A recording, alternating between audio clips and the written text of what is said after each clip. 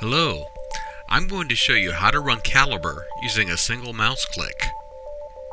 As a layout designer, I typically only have 2 to 3 different run sets that I use for a majority of my Calibre verification runs, and I don't need to change anything.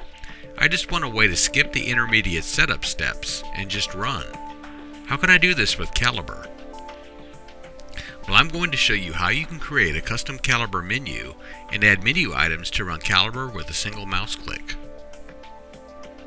So I have a design open in Virtuoso, and when I select the Calibre menu, you can see that it looks different from the default menu, as it now has commands that are more specific to the technology node and Calibre tool I'll be running.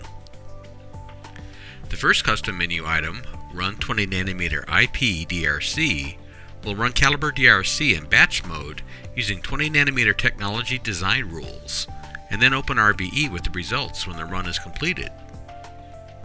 I'll go ahead and select it to start the DRC run. In the CIW transcript window, we can see Calibre sending output to the transcript as it runs in batch mode. And when the run is completed, RVE launches with the DRC results. The other custom menu item, Run 20nm IP DRC CI, is set up to open Calibre Interactive and run DRC immediately.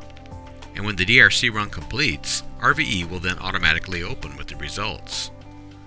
This is useful if you want to run DRC on demand from the menu, but would like the Calibre GUI available to tweak settings in between runs. So next I'm going to quickly show you how to create the customized Calibre menu used in this example. This is the menu customization file where the custom Calibre menu is defined. The first lines show the 2 new menu items that have been added.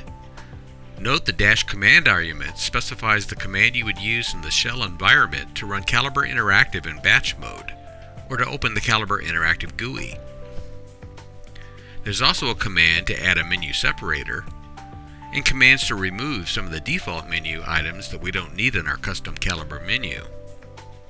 Also, certain run set options are needed for the modes of operation defined in the menu. These are set in Calibre Interactive and saved to the run set used by the custom menu commands. First, make sure Export from Layout Viewer is selected in the Inputs pane. Then in the Setup Preferences menu, under the MISC tab, make sure that the Ignore Layout and Source Export in Batch Mode option is unselected, so that the current open cell in the Virtuoso Layout Viewer is used for export for the Calibre batch run. The Start RVE after batch run option needs to be selected so that RVE starts automatically after the Calibre Interactive batch run completes, as in our first custom command. And the Run Calibre when run set is opened option should be selected so that Calibre DRC runs automatically when the Calibre Interactive GUI is opened, as in our second custom command.